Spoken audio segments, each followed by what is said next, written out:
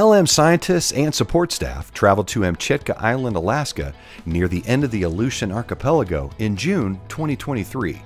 After arriving by commercial flight in Adak, Alaska, the team boarded a vessel named the Poseidon and traveled through the Bering Sea to reach the remote island.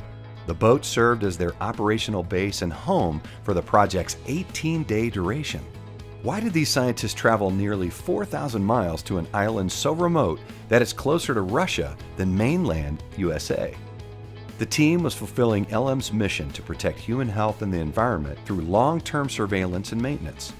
From 1965 through 1971, the U.S. government conducted 3 underground nuclear tests on Amchitka Island. Although radiological contamination from the detonations was largely contained underground, drilling mud that contained diesel fuel and other additives contaminated isolated areas of the island's surface. In 2001, DOE cleaned up surface contamination and constructed covers to contain diesel fuel contamination that remains in the former drilling mud pits. LM took responsibility for long-term surveillance and management of the site in 2008 and now refers to it as the Amchitka, Alaska site.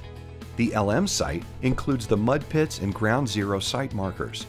LM is also responsible for regular sampling of marine water, freshwater, flora, and fauna, and inspecting the former mud pits and conducting maintenance to ensure the site conditions remain protective. The LM team navigated winter-like weather with temperatures in the 40s and rain, fog, and wind. They wore protective gear to shield themselves from the elements. Ocean waves made standing, walking, and working on the boat challenging, but the team relied on their training to safely deal with these conditions.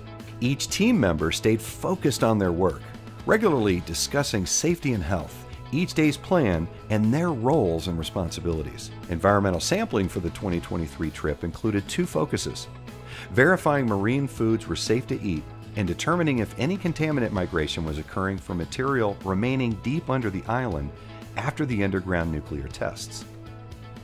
The team collected marine water, freshwater, precipitation, and rockweed samples from the Poseidon and Amchitka Island.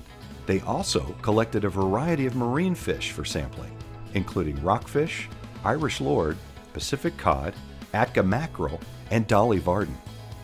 The LM team inspected covers on the 7 disposal areas containing drilling mud for settling, cracks, and other maintenance needs. They also examined repairs completed in 2022 to see if they were functioning as designed. They collected vegetation data and observed and documented plants at the mud pits. Once they completed their on-site work, LM and its support staff sailed back to Adak, then flew home from their successful journey.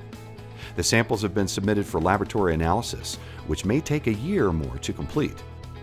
LM will share findings publicly once laboratory and data analysis is finalized, and will continue to work with the state of Alaska and tribal groups in its work at the Amchitka site. LM is committed to conducting long-term surveillance and monitoring at the Amchitka, Alaska site to ensure conditions continue to keep the environment and human health protected.